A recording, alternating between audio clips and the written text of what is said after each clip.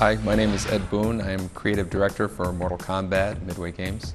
Today we're talking about Mortal Kombat Armageddon, which is the kind of the culmination of all Mortal Kombat games into one. Every fighter that's ever been in a Mortal Kombat fighting game is represented, and online, side games, conquest mode, create a fighter, everything packed. It's the biggest Mortal Kombat game ever made. For E3, we're going to be showing pretty much every single mode of Mortal Kombat Armageddon, with the exception of one mode, which we're going to reveal a little later in the year.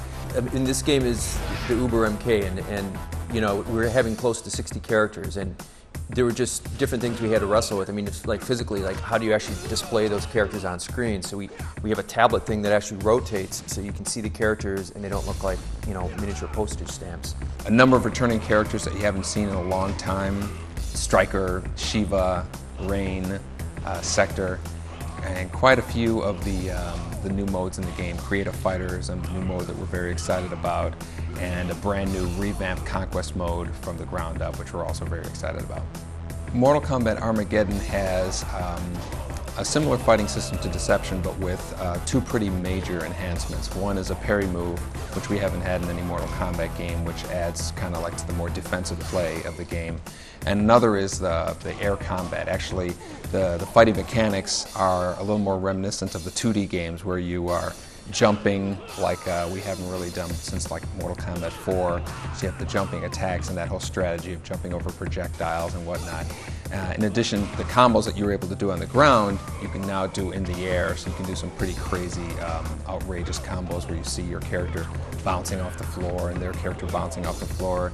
Pretty insane stuff. That on top of the interactive backgrounds that we introduced in Mortal Kombat Deception, creates easily the most kind of unpredictable fights that we've ever had in Mortal Kombat games.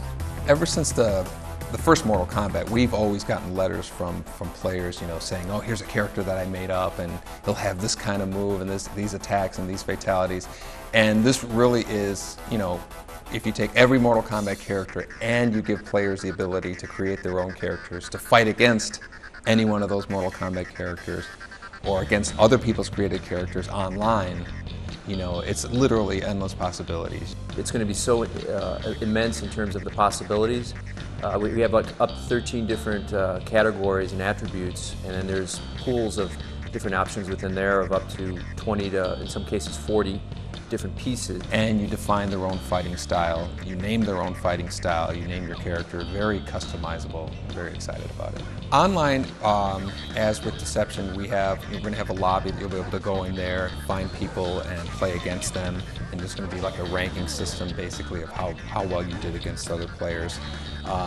Not only will you be able to play the fighting game online, but the new hidden mode that we have, secret mode that we have in the game, will also be online. More than 2 players.